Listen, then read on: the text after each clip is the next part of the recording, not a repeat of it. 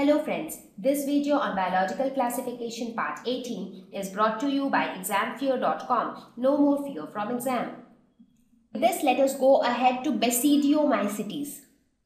So what are these? They are commonly known as club fungi. They are called club fungi because of their club-shaped fruiting bodies. The best example, as you can see in the picture, the best example is mushroom, which is edible. So many of us eat mushroom. So have you seen how the cap of a mushroom looks like? It is like an umbrella. So basically that is the reproductive structure that contains the fruiting body. So because of that club shape, it is known as club fungi. Now again, let us talk about the structure of Basidiomycetes. Before that, they also inhabit soil, tree logs and plants. Talking about structure, the mycelium is septate and branched again. So whenever the mycelium is going to be septate, it is generally branched. So it has a septum or cross walls. Now talking about reproduction. In asexual reproduction, no asexual spores are formed. So here, the asexual reproduction doesn't happen by spore formation. But instead of that, fragmentation is more common. Fragmentation means, I talked about different methods of asexual reproduction in fungi, right? So one of them was mycelial fragmentation. You remember? So the mycelium breaks into pieces, and each of those pieces or each of those fragments are capable of giving rise to a new mycelium. So here also, the spore formation method is not seen. No asexual spores are formed, but fragmentation is commonly seen as a mode of asexual reproduction. Talking about sexual mode, sexual spores are produced and they are known as basidiospores from the name Basidiomycetes. They are also produced exogenously on basidium in fruiting bodies basidiocarps. So you see, for Ascomycetes, the sexual spores were ascospores, the fruiting body was ascocarp. Here the sexual spores are basidiospores and the fruiting body is basidiocarp. So what is basidiocarp? It is the reproductive organ. And what is basidium? Here you see, the basidiospores are produced on basidium. So what is basidium? It is nothing but the swollen terminal of the hyphae. You would have seen that hyphae is what? It is a thin hair-like structure. It is the stalk-like structure. But its terminal part is little swollen. So that swollen part is basidium. So now if you observe a mushroom, if you want to see it in your real life, just try to take a mushroom, and if you try to observe the portion under its cap, that means somewhere here, somewhere in this portion, if you see, you will see that there are small black colored hair-like structures, or you can say they look very similar to the gills of fishes. You would have seen in fishes they have gills. So this also look very similar to that. Here you will see, you will have some black colored structures like this, thin hair-like structures. Now basically what are these? These are nothing but hyphae. So these are compact hyphae very close to each other on which basidia are formed. So basidia lie somewhere here. So that is why we say that this club-shaped terminal part actually contains the reproductive structure in case of Basidiomycetes. Okay, now talking about the process of sexual reproduction, again we will have the same three steps: plasmogamy, karyogamy and meiosis. So in this case what will happen? The first step is plasmogamy. So here also the first step is plasmogamy. And as we know, what happens here? Here two cells of different mating types will fuse together. Okay, so now when two cells will fuse together, what will be the result? The result will be a dikaryotic cell. I discussed all this, right? Dikaryotic means only the cytoplasm of the two cells will fuse. So now we will have one cell with one common cytoplasm but two nuclei. So that is dikaryotic, two nucleus cell. So a dikaryotic cell is formed. And at this stage, basically, basidium is formed. Now is the next step, that is karyogamy. So in karyogamy, what will happen? In karyogamy, the nuclei will now fuse together. So inside the basidium, the fusion of the two nuclei will take place. That means this will happen in basidium. So in basidium, two nuclei will fuse together, and what will be the result? The result will be a diploid zygote. So now if you compare this process with the process which I explained you for in general for any fungi, so the process remains the same for every type of fungi. And then in the third step, that is meiosis.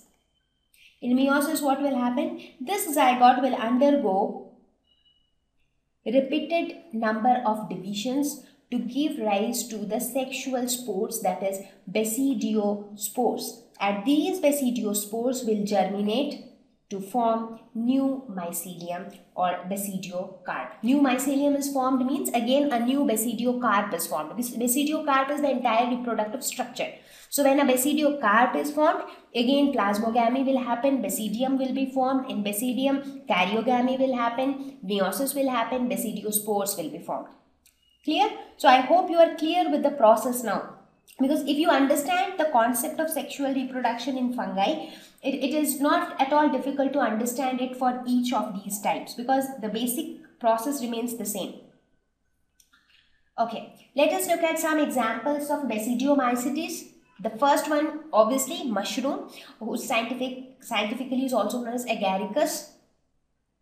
Puccinia, that is the rust fungus, which is generally seen on the leaves of plants. So here in this picture, you can see it very clearly. You would have often seen it in your house or in your neighborhood that the green leaves of the plants get some yellow patches over it. So if you observe them really closely, then you can, if you see some structures like this, then you can say that they are nothing but rust fungus. Puffballs, which look somewhat like this. Bracket fungi, which is generally seen on wooden tree logs. So these are some of the examples of Basidiomycetes. Now let us talk about the last category under fungi, that is Deuteromycetes.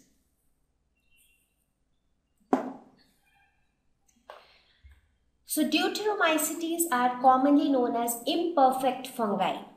Interesting, right? Why are they known as imperfect fungi? What is there to be perfect or imperfect in a fungi? So let us try to see what makes them popularly known as imperfect fungi. What is so imperfect in them? Now we have divided these different categories of fungi based on two things. One is structure. However, if you see in structure, there is not much difference. But mainly they have been grouped into different categories based on their reproductive structures. So the reproduction part plays a very important role in dividing the fungus into different categories. Now these are the group of fungi where there is no perfect reproductive stage in their life cycle. So reproductive stage itself, when I talk about reproductive stage, I am talking about the sexual reproduction. There is no sexual reproduction which is seen in these type of fungi, and due to the absence of a perfect reproductive stage, they are known as imperfect fungi. Now earlier, when the classification was not properly done, that time many species like Aspergillus were classified under this Deuteromycetes. But then later, when their sexual reproduction was observed, later it was on further studies, it was seen that fungi like Aspergillus do reproduce sexually. So when that was observed, then they were moved to a separate category called Ascomycetes. So see, with time only things become better, right? So initially when scientists started dividing living organisms into different groups, they faced many types of challenges. But with due course of time, on more study in depth, they got to know about more and more characteristics of each living organism, and they could classify them better.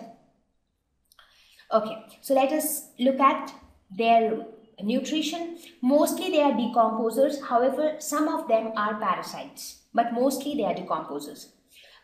Talking about their structure, again here also the mycelium is septate and branched. So if you look at it, Only Phycomycetes, the first category which we talked about, only they have aseptate mycelium and cenocytic mycelium. Other than that, all other categories of fungi have a branched and septate mycelium.